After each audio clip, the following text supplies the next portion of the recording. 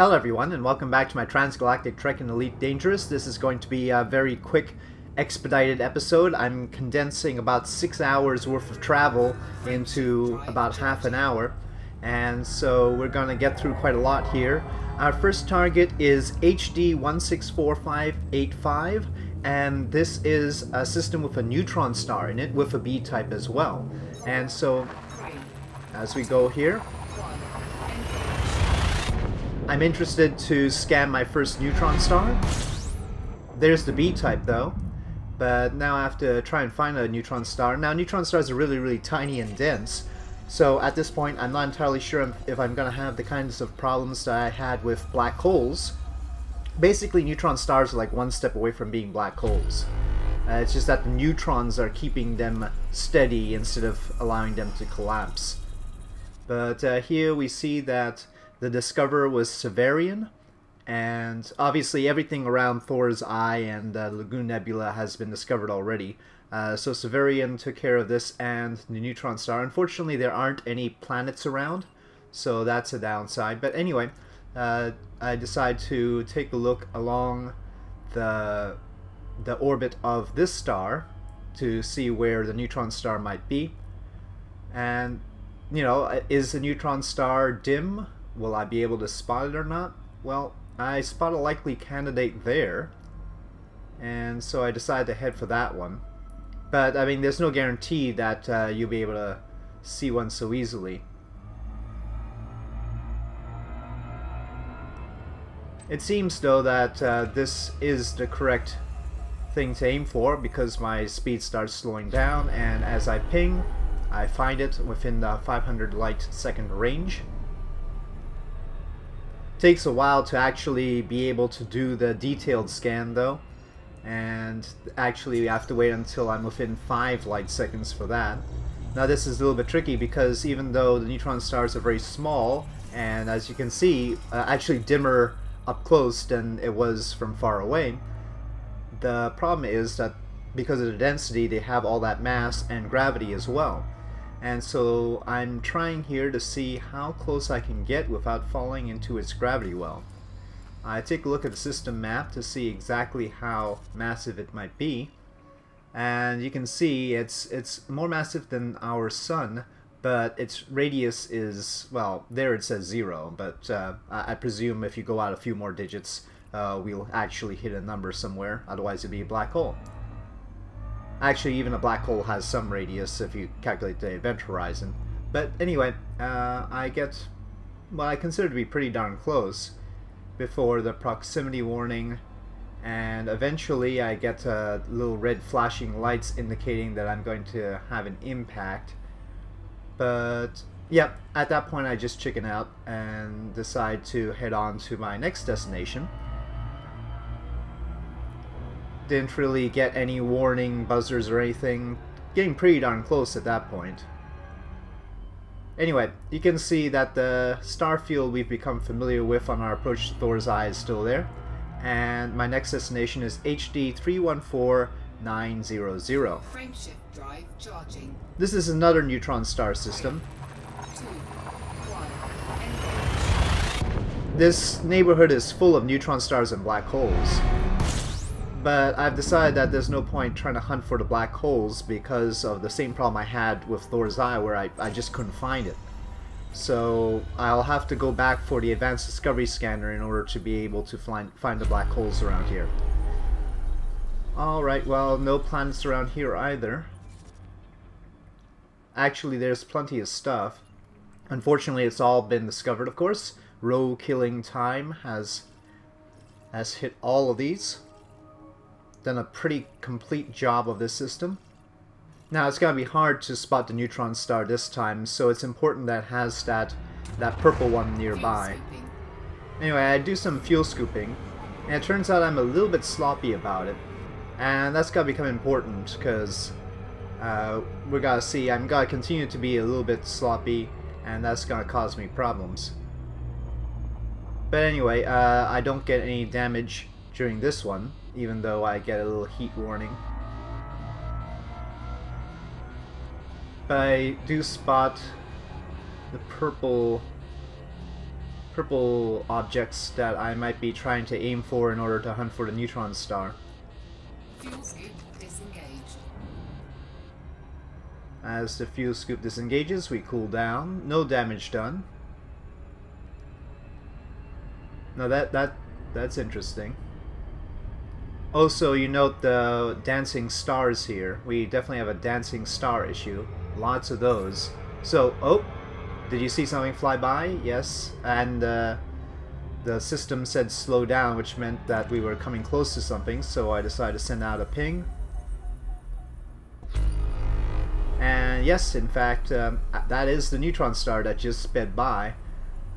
And we were out on our way to its companion. But, yep, there it is. Approaching at 5 light seconds here.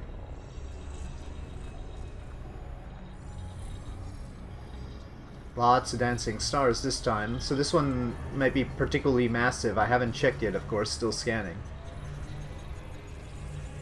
The fact that it might be particularly massive and causing all these distortions becomes very important, because even though I don't get as close to it as I did the previous one, I not only get the impact indication, but I also get further warnings. Warning, taking heat damage. Yep, so it actually brings me out of my frame shift drive, and I immediately turn around and attempt to escape. Frame shift drive charging. Took a little bit of damage there. 3, 2, 1, engage. And the heat levels are still pretty high. Yeah, that's definitely putting a dent in my hull. Taking heat damage. And probably some of my systems too. So yeah, that was a little bit sloppy of me. I should have checked the mass of it before trying to get any closer. Anyway, but that did not deter me. I proceeded on to Lagoon Nebula, and specifically the system at the center of it, which is Herschel 36. Herschel 36, I'm having a little trouble clicking on it there, but Herschel 36 is a double O type, and you see it there, 2 O7s. So I've plotted for it. It's not a long trip from Thor's Eye. 1, engage. Most of the time that will be covered by this episode is actually a trip back. It's a trip back home to Kokondii. But anyway, here we have the first star on our way to the Lagoon Nebula, and this one was discovered already. There's an A-type, obviously. You can see a nice white star there. And the discoverer was Tutumwesi. Tutumwesi is as close as I can pronounce that. I'm not entirely sure how it's supposed to be pronounced. Fuel scooping. But I'm still very sloppy here. Now, I don't think this is too close to the star for the fuel scooping, but I do get quite hot. But you're gonna see that there's something else that happens here too, I think. Fuel scooping complete. But I am getting a little bit close to that star. There's my target. So I start proceeding away. Drive charging. I think I engaged my frame shift drive a little bit too early here. But you, did you see some dancing lights there? I thought I did. And now I'm very curious because I'm not supposed to be getting this hot, and I check how close I am to the star, and you see I'm not that close. So, and I wonder what's around here. But I'm already on my way out, so... But you can see, serious heating, 198%, we are taking damage. But I swear there had to have been something else there. Wasn't going back though, I took a lot of damage here. Considering I've got a lot of jumping and travel ahead of me. Anyway, I let it cool down around this M-type star. And by the end, I have my ship integrity down to 89%. So that's not great, and certainly reinforces the fact that I should be going home soon after I hit Herschel 36. Of course, I want to go home anyway to grab that advanced scanner. So anyway, onward. This is the next star, and there's a T-Tori, but I'm gonna skip a few. This is a K-type. Gotta try and get through these quickly. I do try and make scans of them. Didn't find anything quite interesting. There's an M-type, as you can see. Okay, and then you can see the next one up is BV-Y C15, which is a K-type. 3, 2, 1, engage. The previous few, the T-Tori, the K-type, the M-type, those were undiscovered yet, so I'll probably get credit for those because I am headed straight back home after this. But that K-type also I probably got, but this M-type was already discovered. We're getting close to where other explorers have already hit. And so when I take a look at the system map, I see that it was discovered by Ingo 2020. 3, 2, 1, engage. And the next system is also an M-type. Again, you can tell by the B. So there's KC-U B3-1, and the discoverer, as I'll eventually find, is Becca Valentine, and I think we've seen that name before on our travels. And there is in fact 7 objects around this star. Taking a look at what those are. Here you go, system map. It's actually a bunch of asteroids, but also a gas giant there, a Saturn-like gas giant. And so these were discovered by Becca Valentine. 3, 2, 1, engage. Now on to the star right before Herschel 36. This is NGC 6530 CDZ 115. And this is a K-type. Now with those M-types already discovered, you can bet that this has been discovered as well.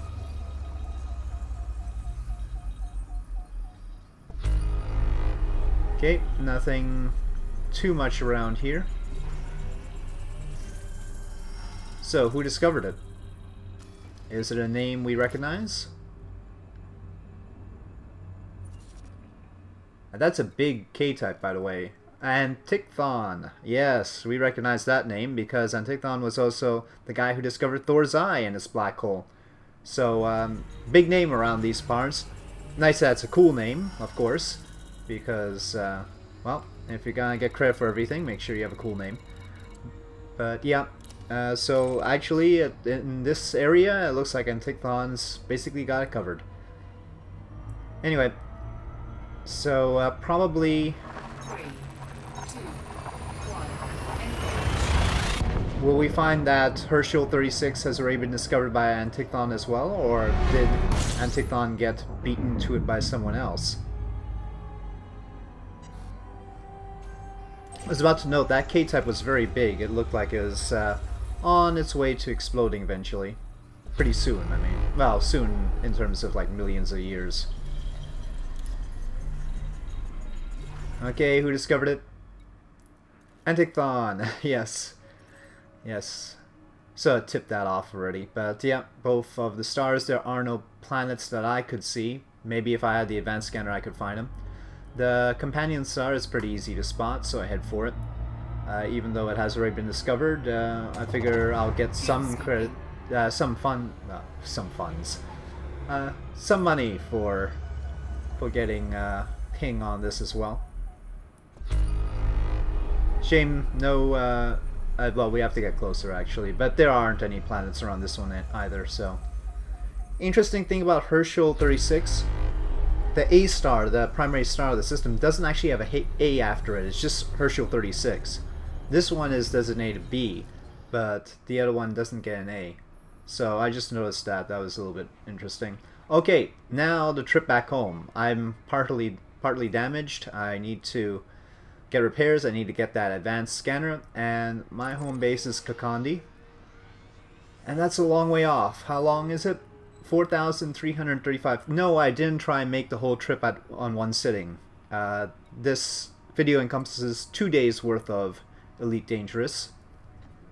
And you can see it's been a while, actually. It took me a while to edit this together.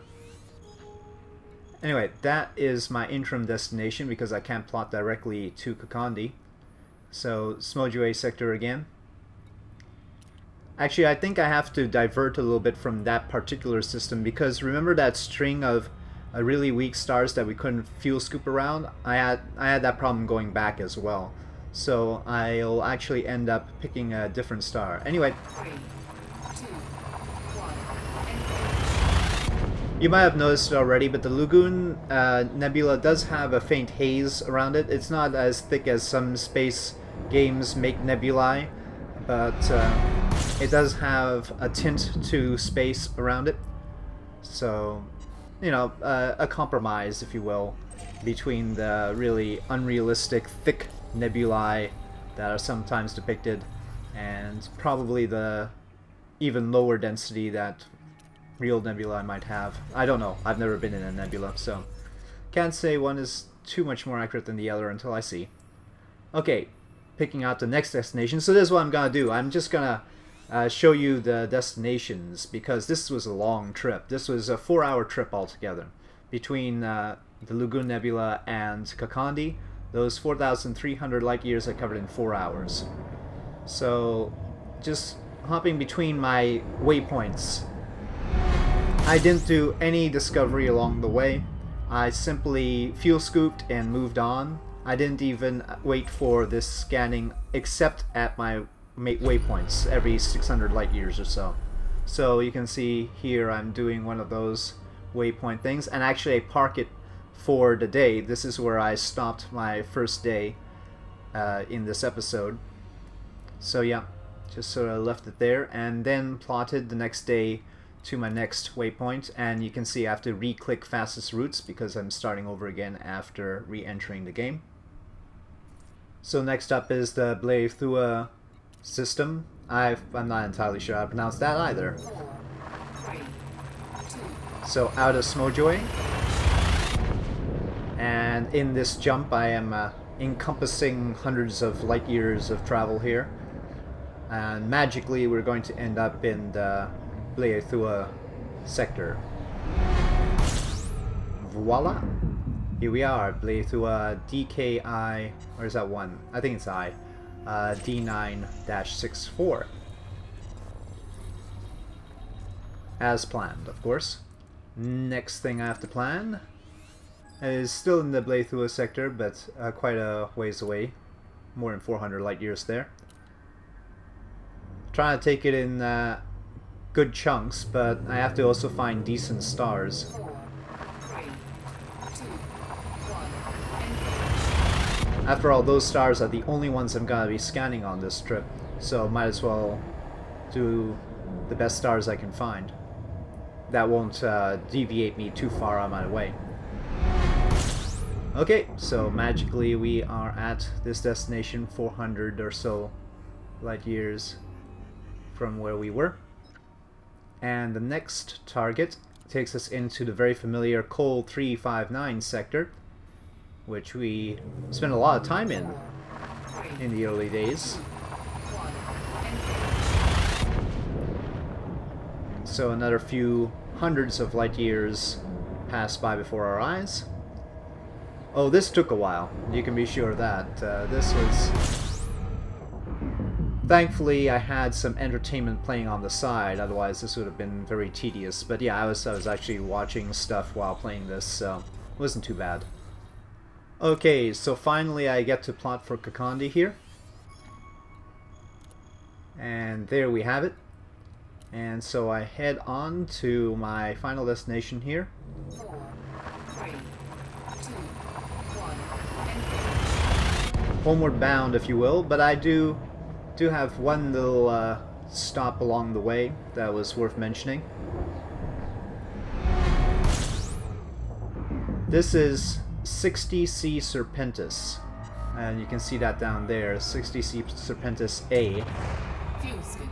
I deliberately wanted to stop by this star because I didn't know who had discovered it, and I actually wanted to see who discovered this one. Obviously there's a tiny chance that nobody had, but actually Void had already. But it's a nice massive giant star there. Frameshift drive charging. This next star up is the one right before Kokondii.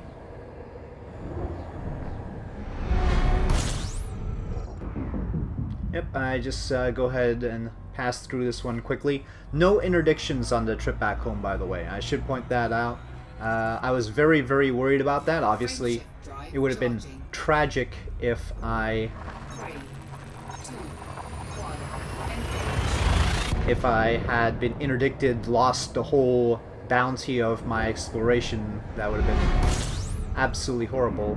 But here I made it to Kokondii, but the journey's not over yet. We have to get to the station, and I've never been so nervous in this game than trying to get back to, come on, pick the right station here, Darbo Terminal. And you know, I'm watching all the little blips on my radar there. Very nervous about any approaching. I'm trying to go reasonably fast without overshooting, which could make me a tempting target or something. Anyway, it's been a 4-hour trip in total, 4,300 light years. That gives you an idea of the pace. And finally, I do come out of my frameshift drive with a safe disengage at Darbo Terminal. And relief. So here we go, first docking in ages. Total trip, of course, was the entire way out from this and way back. So the trip distance was approximately, probably more than 8,600 light years. So we've done a fair trip, and once we get that advanced scanner, should be heading for the Transgalactic trip this time. I think I've demonstrated that I can keep my ship intact through that part, as long as I don't do anything completely stupid like I did right here in this episode. For the most part, things have been pretty smooth. I decided to include the entire sequence here because we don't get to see this very much, and we probably won't get to see this much in the near future either. So might as well enjoy it while we can. So here we go. Can I make a proper landing here after this amount of time? I sure hope so. There we go. Engines disengaged. Okay, now let's see how much we get to make from our exploration. Totally have no idea at this point. I don't read any articles online or do anything like that. I don't look at wiki pages because I want to discover stuff. And I don't want things, you know, spoiled, if you will. But first I decided to take care of the cost of travel. So I do my repairs. You see I have 202,000 credits. We'll need to have that as reference. My first page is already double that. And you can see that there. And so I'm taking a look.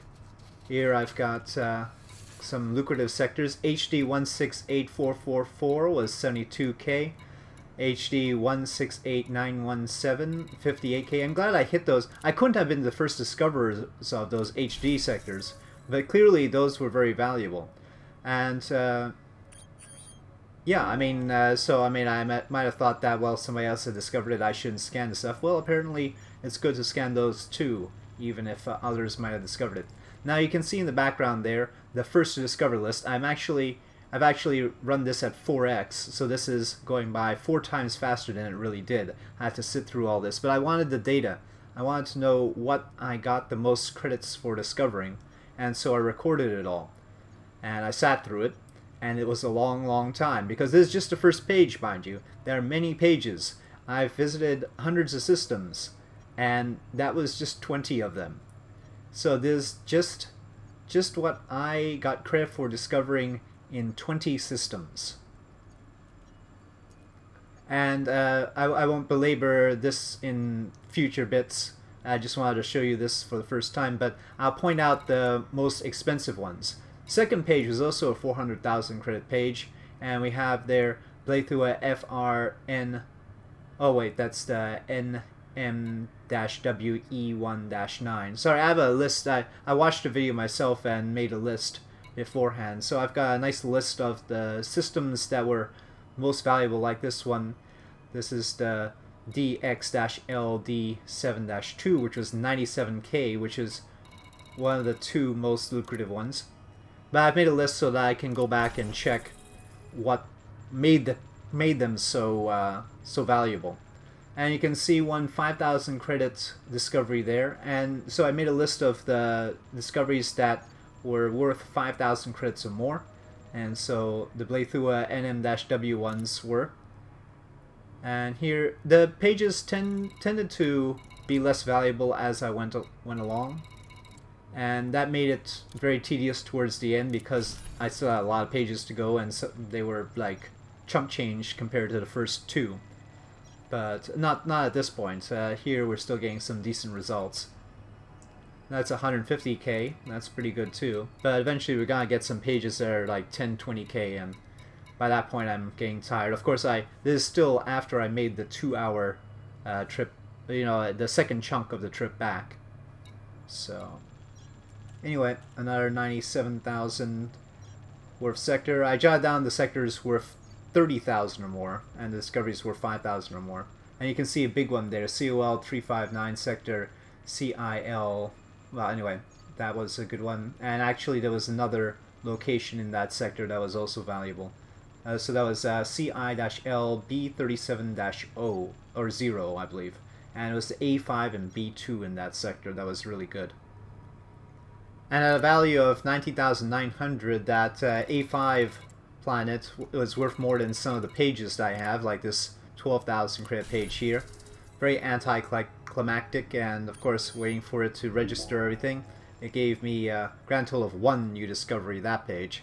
So not all that great, but they tend to jump around. It's not a guarantee that you'll just get less valuable pages after that. I don't know how they order the pages.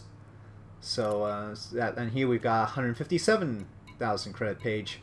So yeah, just sort of random, though tending towards less valuable towards the end. So no idea what determines that. Yeah, that's a good sector. Smojue ILY D57 79K it looked like. I'm just including this in case some viewers might be interested in exploring in Elite Dangerous and wonder what the value is. With a detailed surface scanner, these are the kinds of things you get. Assuming you weren't the first to discover black hole, right? I mean, of course, that would be extremely valuable, I assume. I haven't done it yet. But yeah, there are some valuable sectors out there. And you do get bonuses for discovery. And you can see I've already racked up 2.3 million, 2.1 million, not including what I already had. But in the middle of this, I had a little bit of a problem. And we were about to hit it. Oh, right about, yeah, there we go.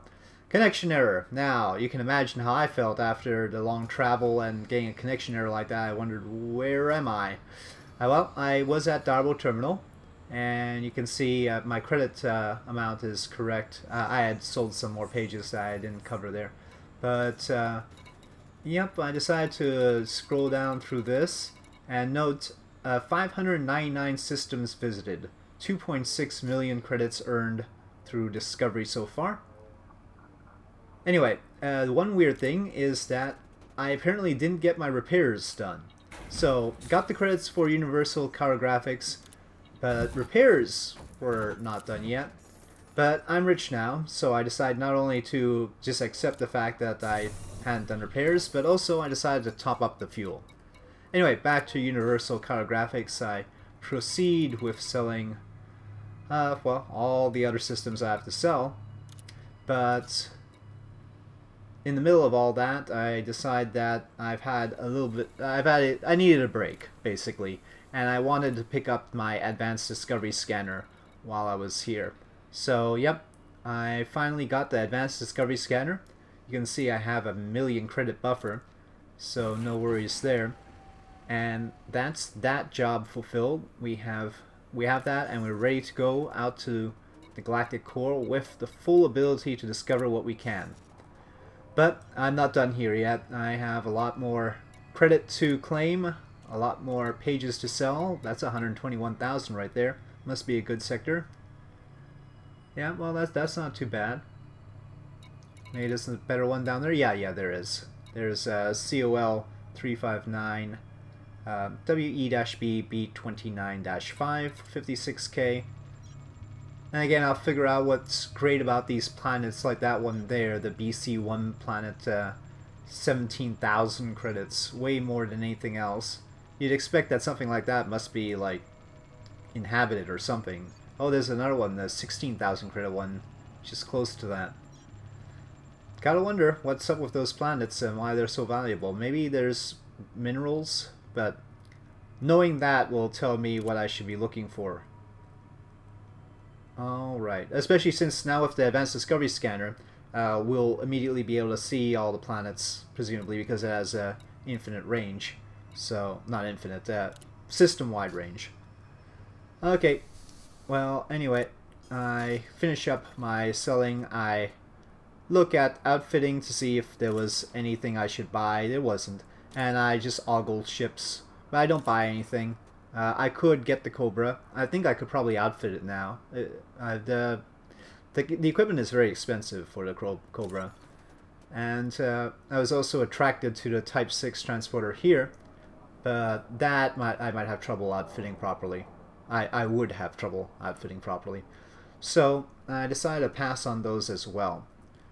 But I mean, after all, we've done well with our little hauler, and there's no reason to change now. I've got enough credits to cover if some disaster should happen. I can replace it very easily without any stress.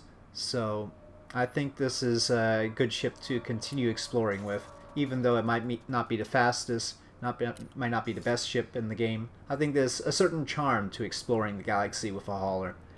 Alright, so that does it for this. I want to mention that I'm probably going to be live streaming my journeys on Twitch under the name Tyler Reyes, as usual. And so you can join me if I'm there. I don't know what times I'll be live streaming. It'll depend on my schedule, and of course I have Kerbal Space Program and other things to record. So, but I'll be on there whenever I can be, trying to make my journey to the Galactic Center, and I'll be trying to record. You won't miss anything because I'll be recording using Fraps. I'll make the priority recording for YouTube with Fraps, and if there's any problem, I'll just continue recording with Fraps instead of live streaming. But my goal is to live stream these as well. Alright? So, thank you for watching. If you enjoyed this video, please do press like. If you have any comments or suggestions, please leave them in the comment section below. And I'll see you next time.